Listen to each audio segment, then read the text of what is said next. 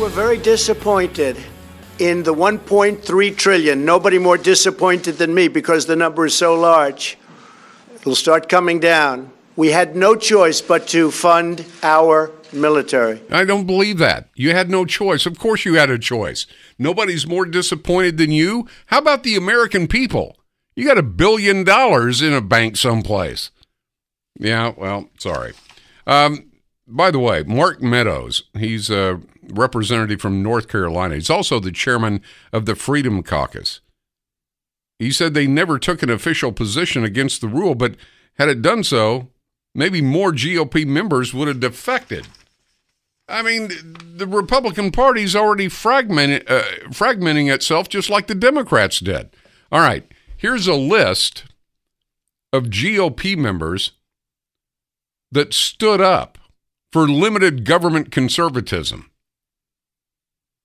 You ready?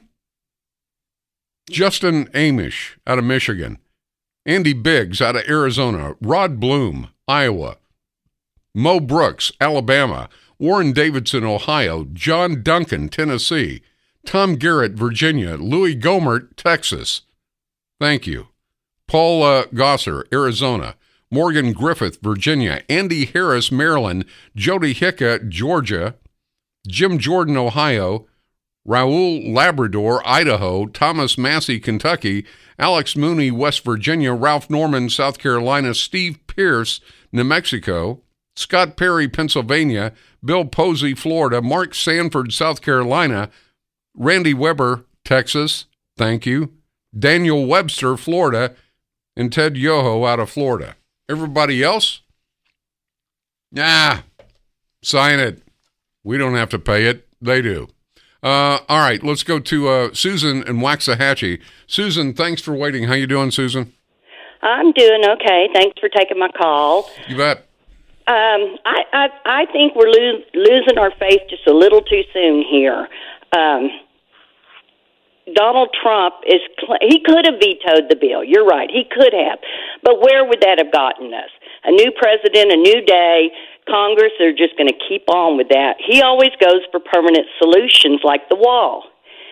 I think, what have we learned from this? We've learned that our federal government is just way too big, and we're involved in way too many things that should be up to the states if the government ought to be involved in it at all.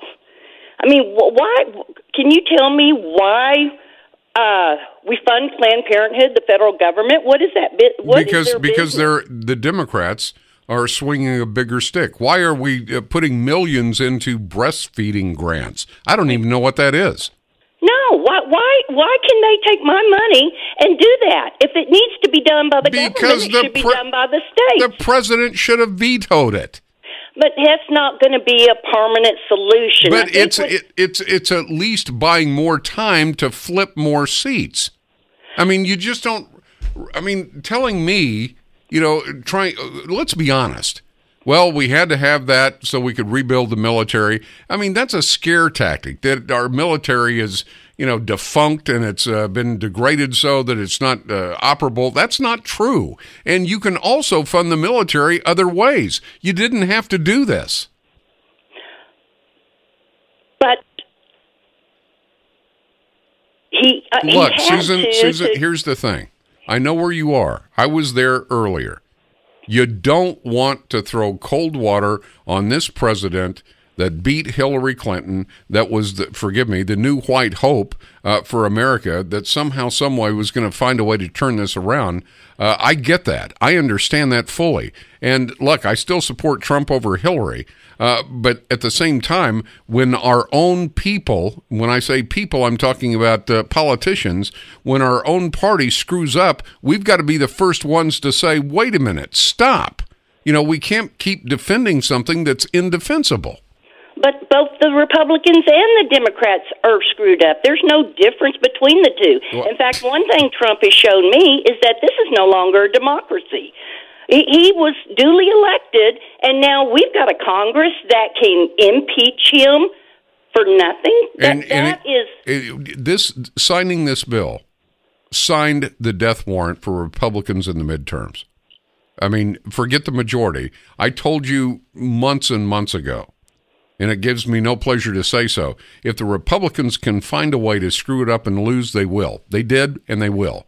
Democrats only have to flip, I think, 23 seats. The GOP's in danger of losing over 60 seats.